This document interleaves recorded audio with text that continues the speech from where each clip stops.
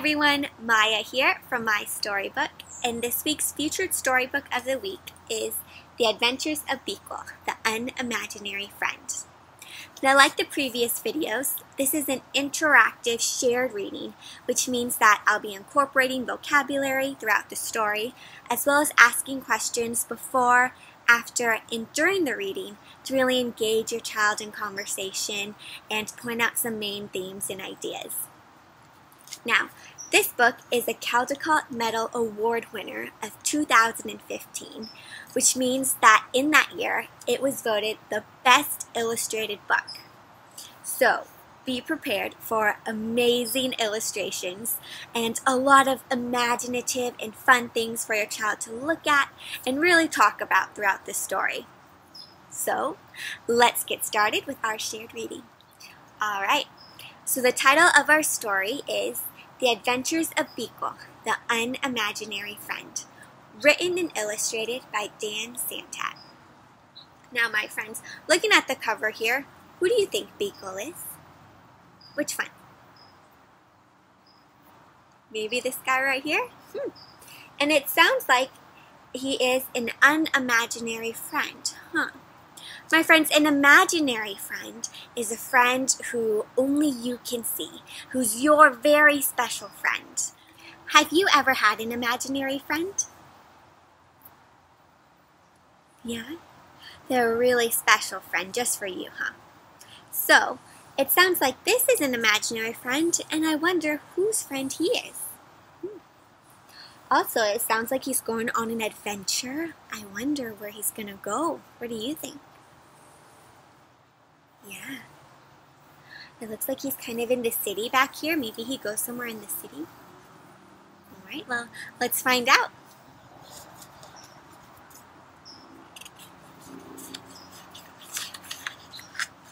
So here is our title page with our title and who wrote and illustrated the book, Santat. He was born on an island far away where imaginary friends were created. Here, they lived and played, each eagerly waiting to be imagined, really excitedly waiting to be imagined by a real child. My friends, look. There's our friend from the cover. And look at all those different imaginary friends. What kind of friends do you see? Yeah, fish and pandas. So this looks like it's the imaginary world where they live.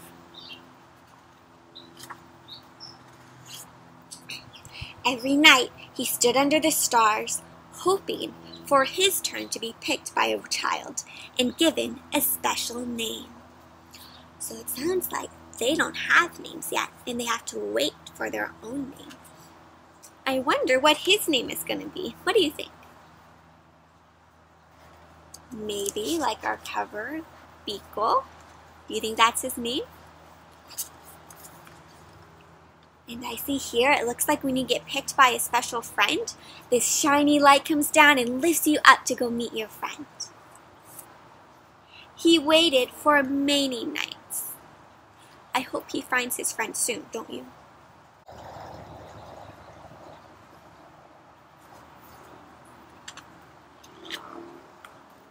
But his turn never came.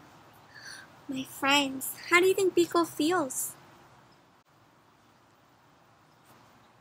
Kind of sad and lonely, huh? And my friends, look how empty this page is. There's no one there. There's just him, this little crab in the corner, but it's mostly just sand. It must make him feel very alone, huh? When you're all by yourself, that's not a good feeling, is it? His mind filled with thoughts of all the amazing things that were keeping his friend from imagining him. What are some of the things his friend is doing instead of imagining him? Yeah, I see guitar, winning trophies, reading books. So rather than waiting, he did the unimaginable. So unimaginable means doing the impossible. Doing things that people think you can't do, and you do them anyways. What does it look like he's doing? It looks like he's sailing away. It looks like he's leaving the imaginary world, and where do you think he's going to go to? Yeah. He sailed through unknown waters and faced many scary things. What do you see here? This huge whale? My friends, it kind of reminds me of the whale that we saw in last week's book, The Day the Crayons Quit, and how Gray had to color that huge humpback whale. Looks this big, huh? See Beekle right there on the top? But thinking about his friend gave him the courage to journey on. So courage gave him the bravery to do something he was kind of scared to do. But his friend gave him the bravery to keep looking. Until he reached the real world. The real world. I noticed, my friends, that the real world looks kind of gray. Not as colorful as our imaginary world in the beginning, huh? See how many colors? I wonder what he's going to do in the real world. Do you remember who he's looking for? His special friend.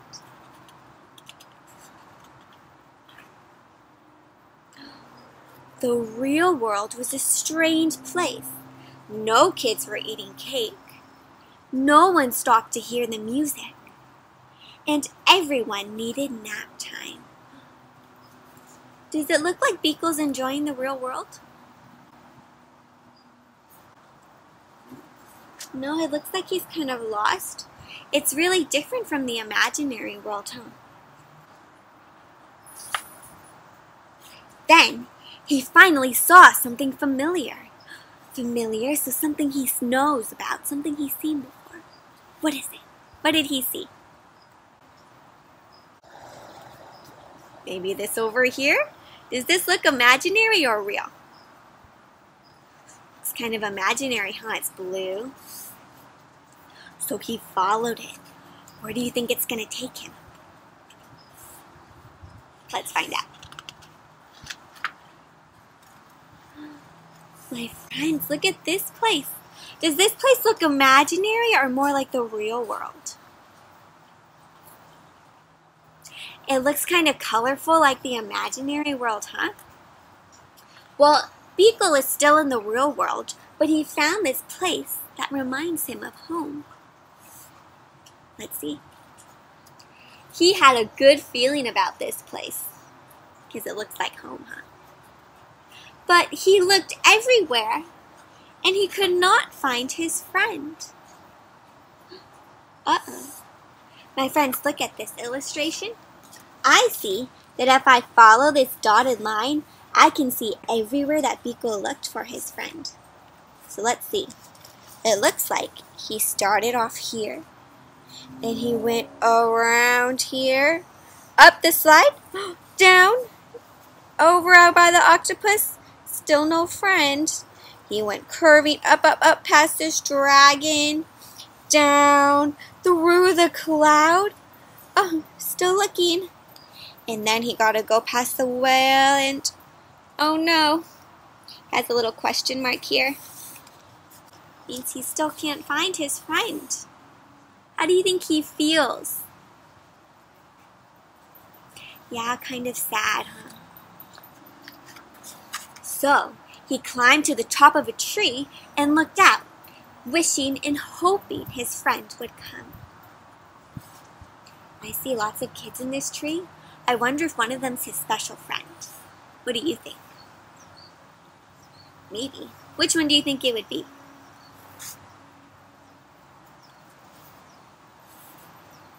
I hope he finds them.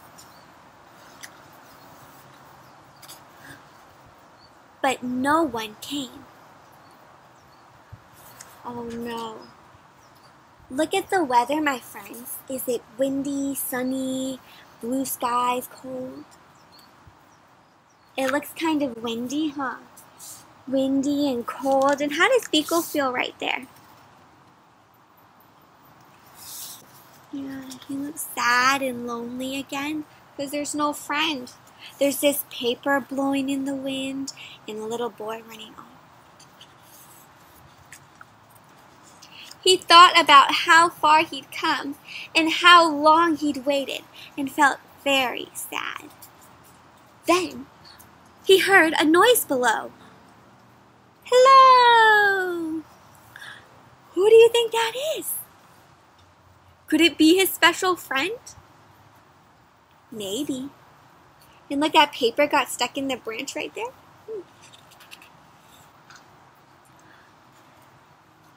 My friends, so this picture has no words. So I wonder, can you tell me what you see?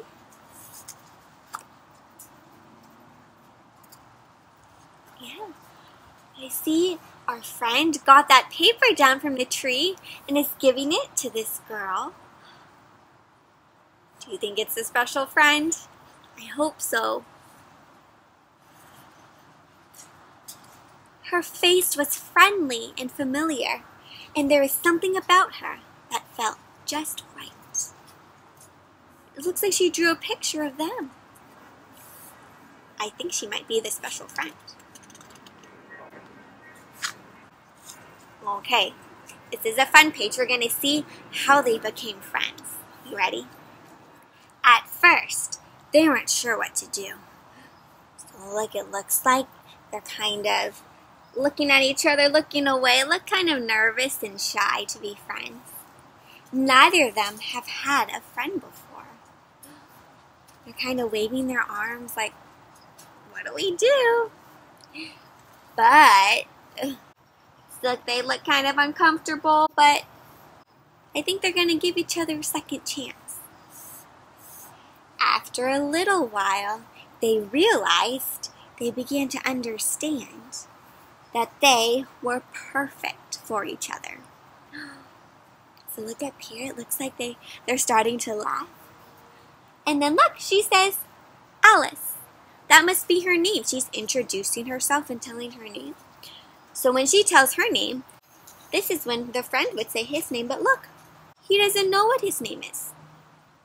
I remember that in the beginning, it said that the special imaginary friends had to wait for their friend to give them a special name. Do you know what name she's going to give him? Beekle? You're right. She said Beekle, and does he like that name? It does. Look how happy he is. His face is all red and happy. I'm Beekle, he said with a huge smile. Hi, Beekle. And they hugged, and there's little hearts. I think they're going to be best friends. Beekle and Alice had many new adventures. They shared their snacks, and they told funny jokes. So those are things you do with your friends. What are some things that you do with your friends? Those all sound like a lot of fun. What a fun time you must have. Looks like they're eating cupcakes, telling jokes. What are they doing over here? Drawing pictures. I like to color with my friends.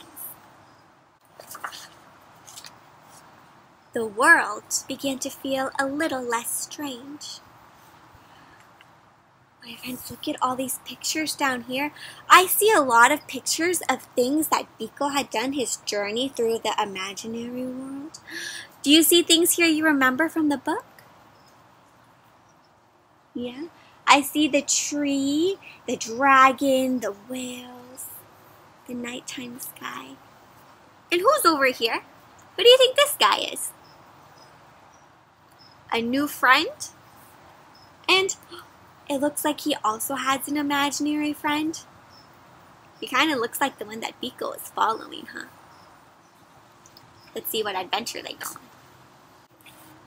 And together, with all of their new friends, they did the unimaginable.